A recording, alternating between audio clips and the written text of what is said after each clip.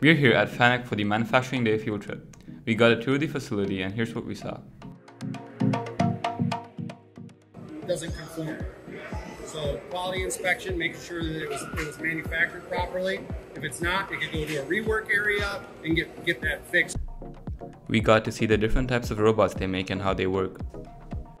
We also call it the Inkotsu robot, which is a Japanese word for fist or hand, because it has a similar dexterity to the human hand.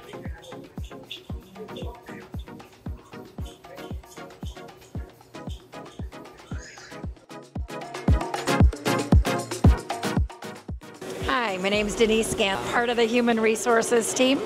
So I'm responsible for many of our early career development programs, our apprenticeships, internships, co-ops, primarily.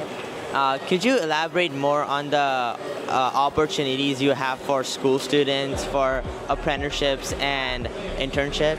Sure. The apprenticeship program is specifically for robotic technicians. It's a 2-year training program. You have to have just a high school education and at least be 18 for that. And then our internship programs are geared towards the 4-year degree programs. So you do have to be at least a sophomore to be eligible for those programs. And lastly, what's your most fun part of the job working at FANUC? Good question. I love working with the students. Yeah, it's great working with young minds, very open to learning new things. So yeah, I would say that's probably my favorite. All right, thank you. We're using a camera to find these EpiPens as though they were coming out of like an injection mold machine. My name is Joe Baldigar. So I'm the National Education Program Manager. So I work with high schools, community colleges, and universities to integrate automated equipment, so robotics, CNC machines, and that type of technology into schools so students can go out and get good jobs in manufacturing.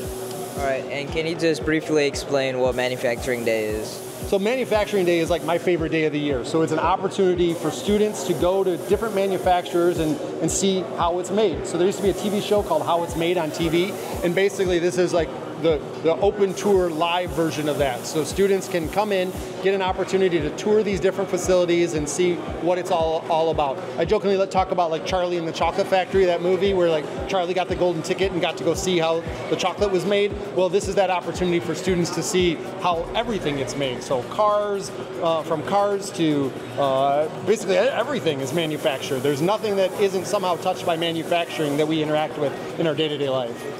Alright, so what do you think is like the most fun thing to do here? Fun thing to do, I've been here for 23 years and every day I'm blown away by the technology. So the creativity of people being able to use their brains and technology together to solve different problems. That's what I think is awesome. We ended the day by having a quick training session to learn how to move, program, and use these smaller robots.